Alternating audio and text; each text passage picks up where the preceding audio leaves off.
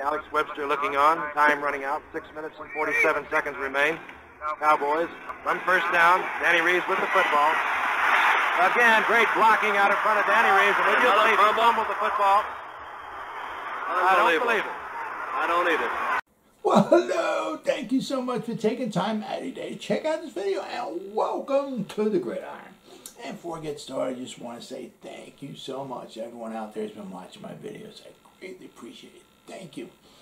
If you give this video a thumbs up, or maybe leave a comment below, or possibly share the video, it would mean so much to me. But anyway, just thank you so much for just taking time out of your day to watch this video.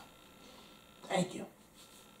Well, we brought him in, and we signed him, Isaiah Wilson, to the practice squad, that is. So we'll have to wait and see how things turn out there. Apparently, he also had he spent some time with the Colts, and they brought him in and took a look at him, and they didn't sign him. So we'll have to wait and see. We'll have to, it's how things work out. But I mean, there's a chance. There's a shot. I mean, just the guy. Okay, the past couple of years, he's had some problems. I don't know if he's got demons going on or what the problem is, but if somebody can straighten him out, we might have just hit like 3 grand slams right here. Maybe. We'll have to wait and see. But coming out of high school, he was a guy who was a 5-star recruit. Okay, from Poly Prep in Brooklyn. All right, he was in that class that came out, which was in 2017 to go to college. He was the 5th rated offensive tackle in the whole class.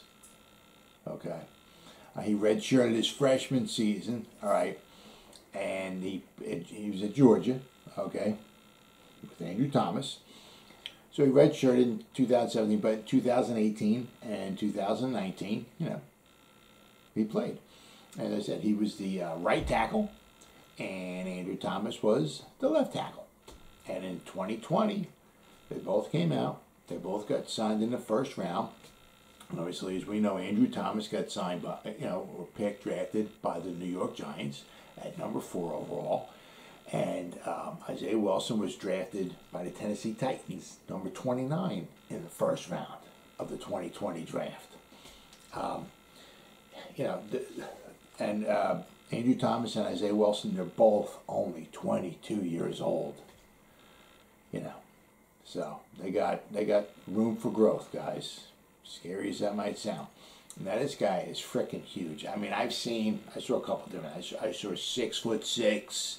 350 pounds. I saw 6'7", 340 pounds. I mean, this is a big human being. His arms are 35.5 inches long. I mean, it's almost like, if somebody carved out a perfect, offensive tackle for like the right time. I mean, this would be it. I mean, this guy's just like a road grader. I mean, man. There's a lot of familiarity going on here, okay? He got signed to the Giants, okay, where Andrew Thomas is, okay?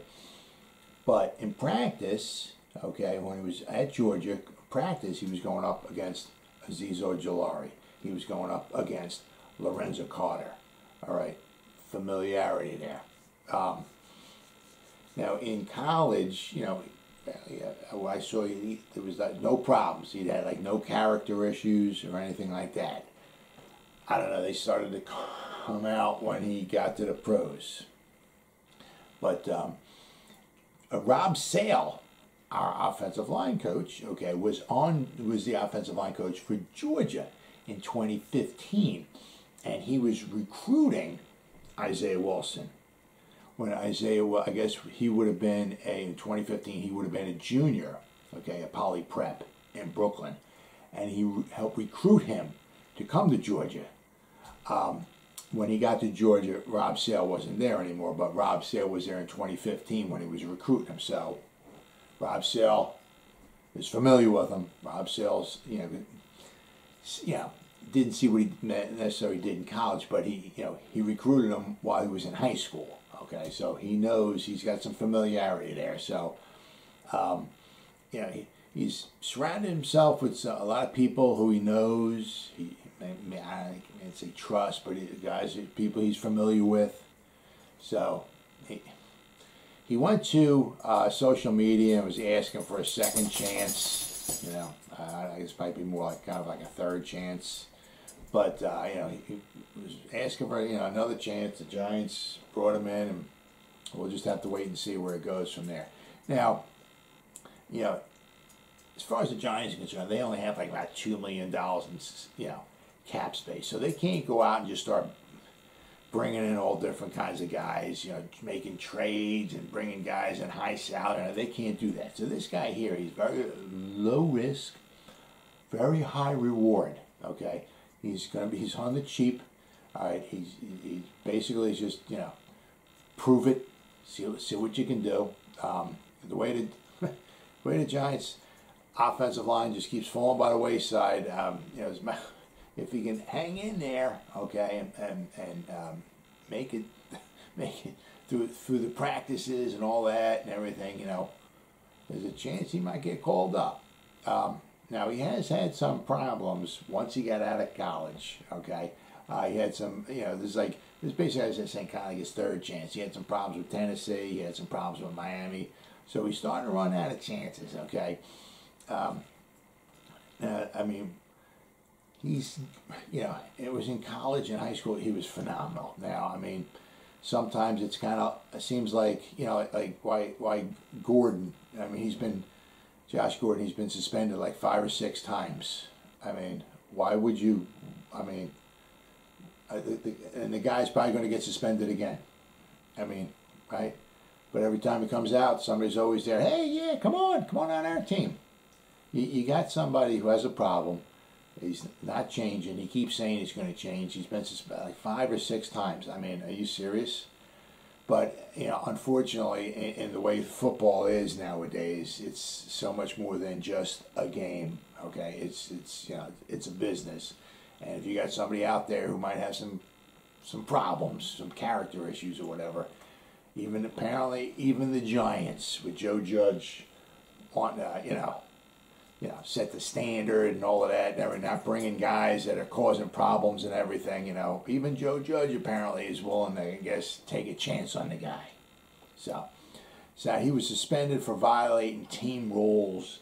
It was at Tennessee, okay, in September of 2020. He was driving under the influence.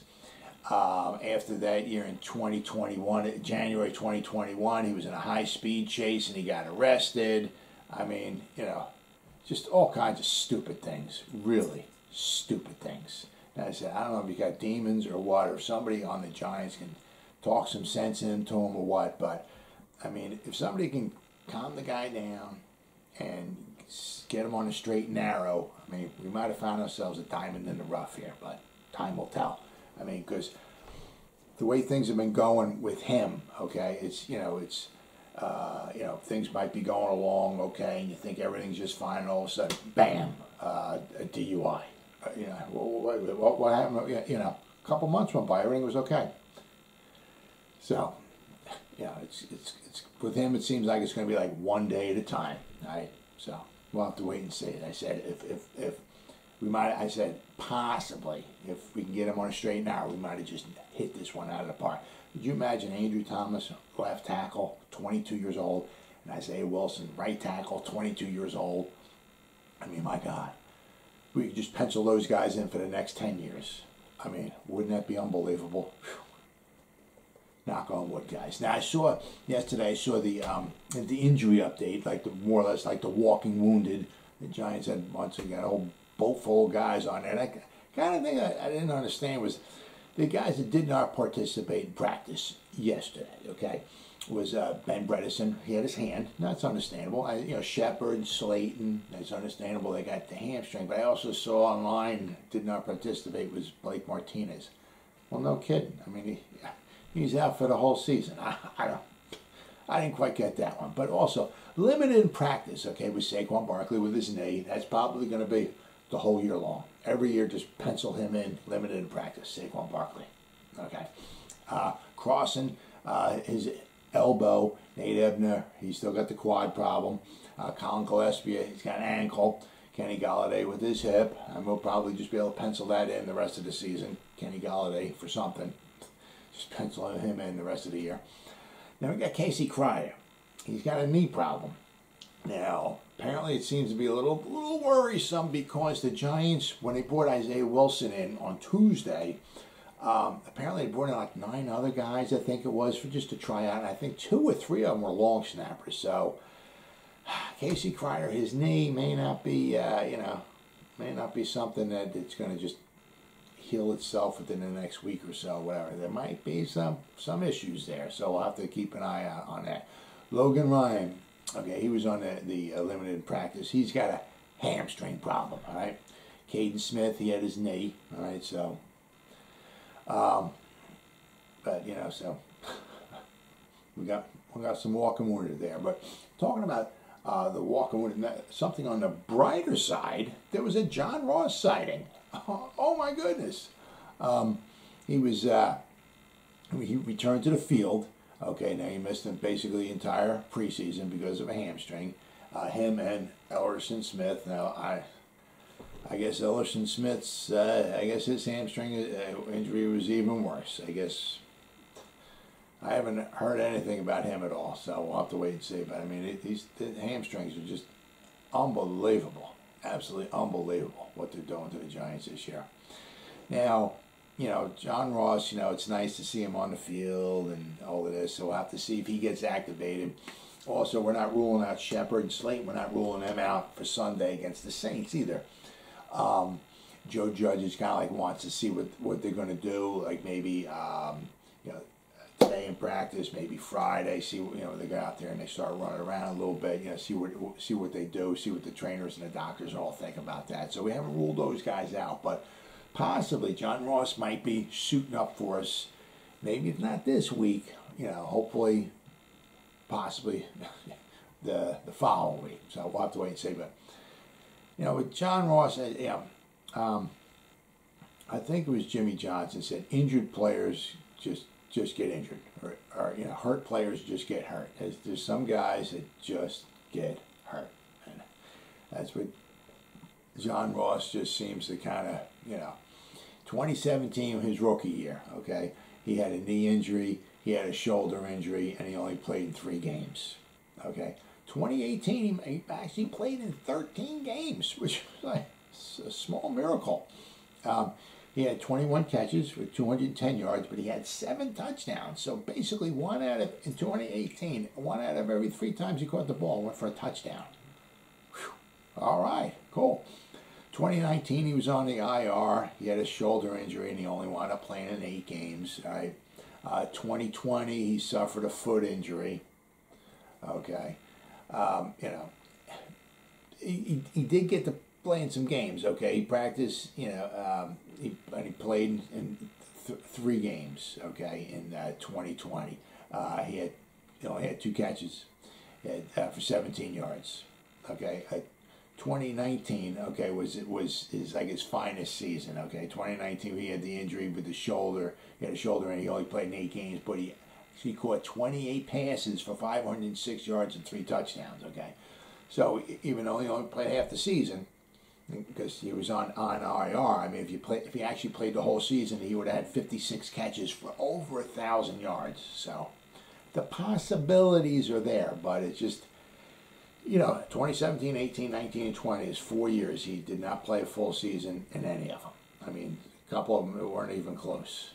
As I said, 2017 played in 3 games. 2020 he played in 3 games. So it's the 2021, he's already missed 3 games, so I mean, whatever we can get out of him, don't expect much out of him. I mean, it was funny because in college, okay, in 2013, 2014, and 2016, all right, he played all 13 games, all right.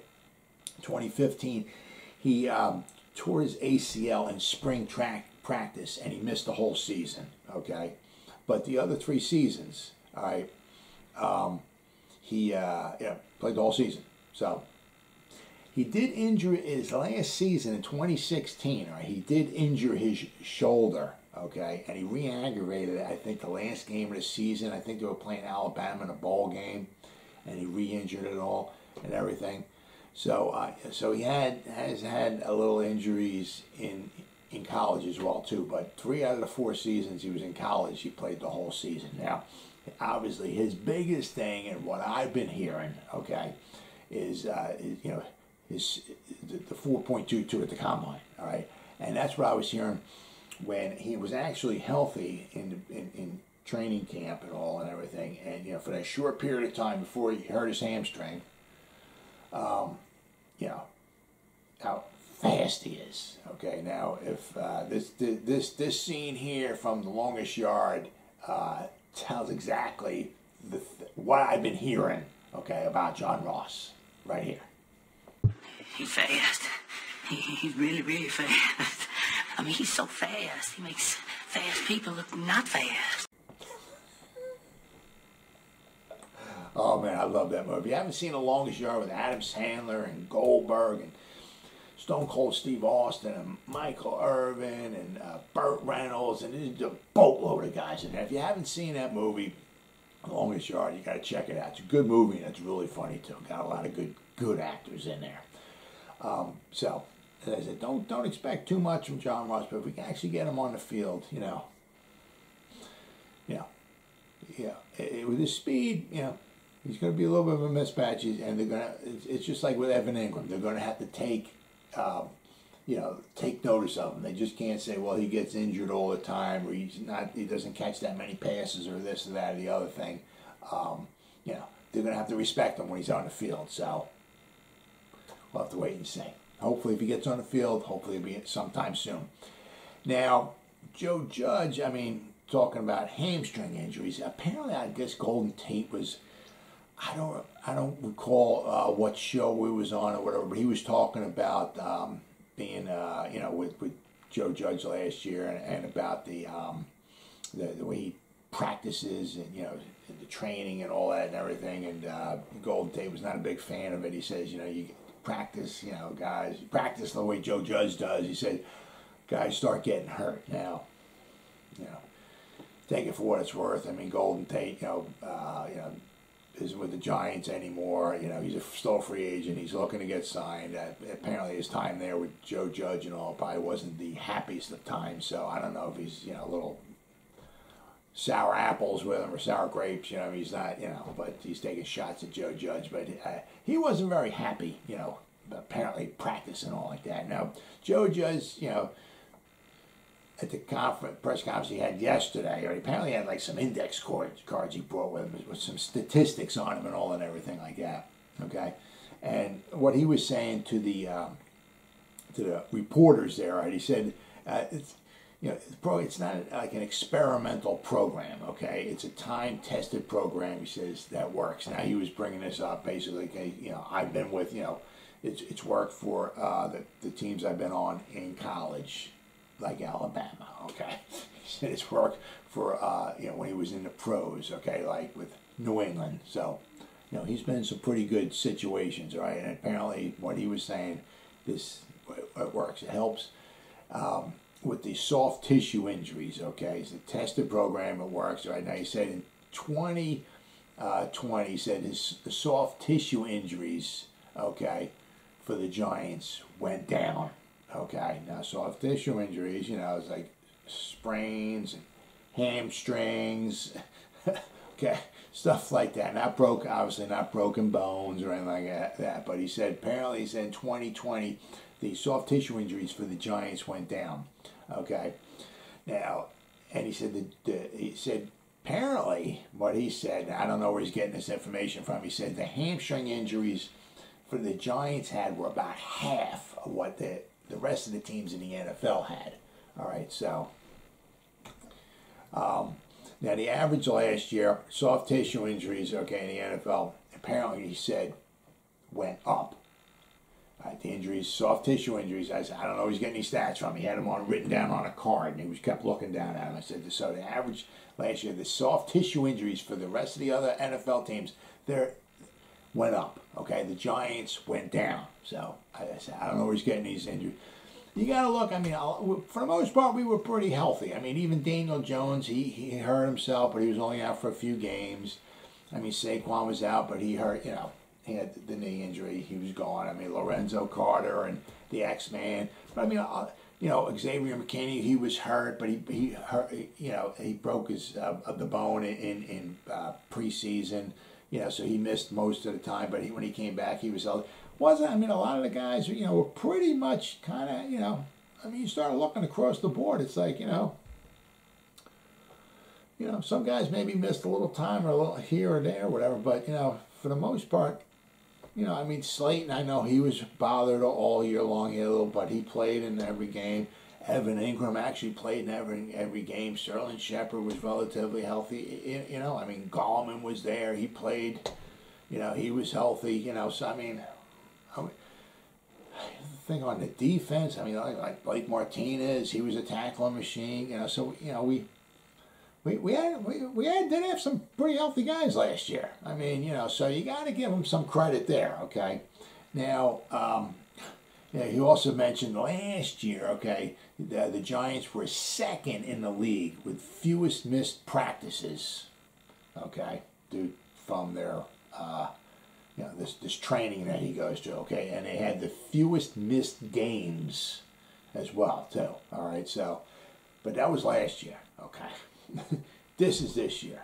I know I'm going to forget some guys, but like with Ellerson Smith and Kenny Golladay with his hamstring, and John Ross with his hamstring. Okay, now we got Logan Ryan, he's got a problem with his hamstring, and then we got Sterling Shepard and Darius Slayton with their hamstrings in the same game. Something's going on.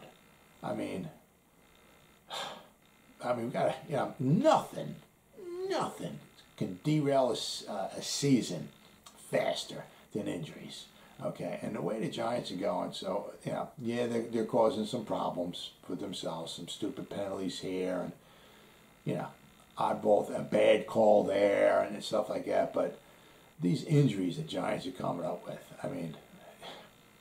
nothing can derail a season faster, and, one of the biggest contributors to why the Giants are 0-3 right now, okay, is these injuries, and they're not getting any better. And if they don't get any better real soon, the Giants are in for a long, long season. Well, as always, guys, thank you so much for taking time any day. Check out this video. You guys stay safe out there, and go Giants. Woo!